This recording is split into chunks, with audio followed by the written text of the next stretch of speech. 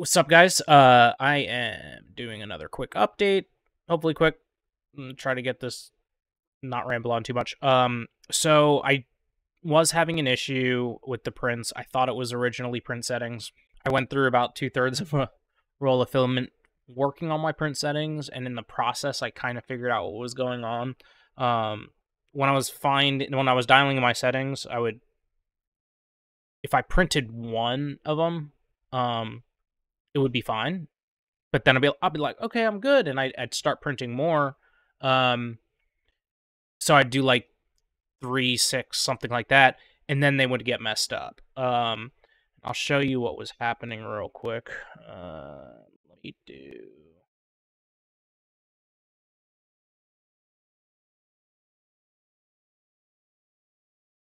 All right. So this is what was happening. Some of you probably saw the picture I posted of a full, like, 21 of these saying, oh, I'm having stringing issues because, it's PETG. I just figured it was stringing issues. I don't print with it often at all. I think this is the second time since I've owned my printer in a couple of years that I've actually used it. So that was when I started dialing in settings, kind of beating my head up against the wall. I did find that, like, my part of my hot end was loose, which was causing like some scraping on some stuff on the top of stuff. I resolved that issue and I was like, oh, nice, it's fixed. But no, it wasn't fixed, still having the same issue.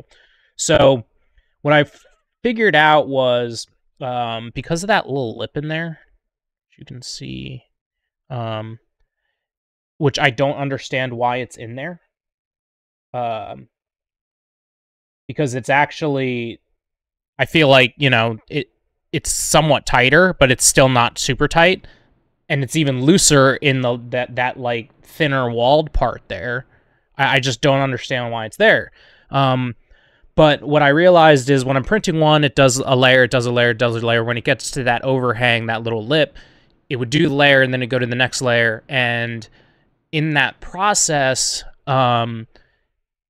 since it's happening one layer immediately after the other, they were still warm. They, fused together. They stuck to the wall. Because, without multiple layers sticking to the wall, it's literally 2 millimeter thick layer, or 0.2 millimeter thick layer, whatever it is, trying to hold on to the side next to it. But once multiple happened, it was able to hold on. But what was happening here is because if I had a plate of even just 6 of these guys, which these 3 were from 6 that I tested last night, you could see that what was happening was that bottom layer down there is actually at the end over here is actually the very first layer of the overhang.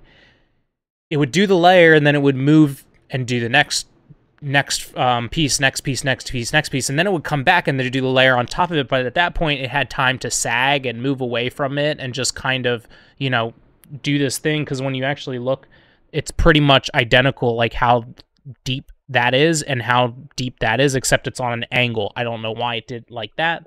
You can also see it from the bottom of this one, kind of the same thing. You can actually, might be able to see the lip there still, just like a little bit. So, what I decided to do, let me close out of that, is, I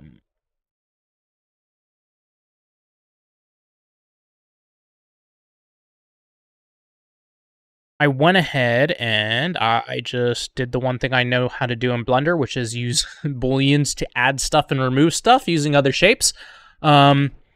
And I, after a couple of shapes, I was able to pretty much remove or add material to completely get rid of that, like, lower part, the thinner wall, and which in turn gets rid of the lip, which you can see really well from here.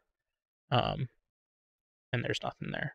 I pretty much started with, like, a big round circle, which was a cylinder, and then I used that was the size of the mount, and then I used this inner one, which was the size of the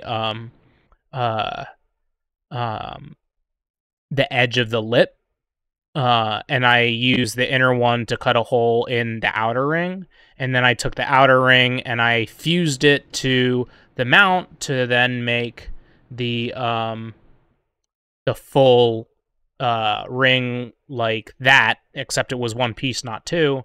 And then what I did was, since I actually didn't know how to like round those edges, I was like trying to learn how to do it, but I'm not really good at Blender, so I just ended up thinking, oh, let me just use another boolean. So I created this cylinder, and what I did was I made it like really thin right over this spot. I removed the part, the bracket piece, which made like this cutout, and then I just extended that and moved it over, and then I removed it from it, and now it's pretty much perfect, exactly like the original one, except it just doesn't have that that thinner wall in the lip. So hopefully that fixes it. I am actually, before I go to bed, if they don't have any issues, I'll print as many as I can for them to be done right when I wake up. And then once that's done, I will send out invoices. I didn't want to send out invoices, ask for any money, collect any money until I knew I was going to be satisfied with what I was printing and sending to you guys. Obviously, I wish that would happen last week, but I work 9 to 5 and I go to the gym 3 days a week. So I didn't really have all that much time. Like, I'm a couple of hours a night to kind of literally just like beat my head up against my desk trying to figure out what was going on. But hopefully I'm not jinxing it and it's good.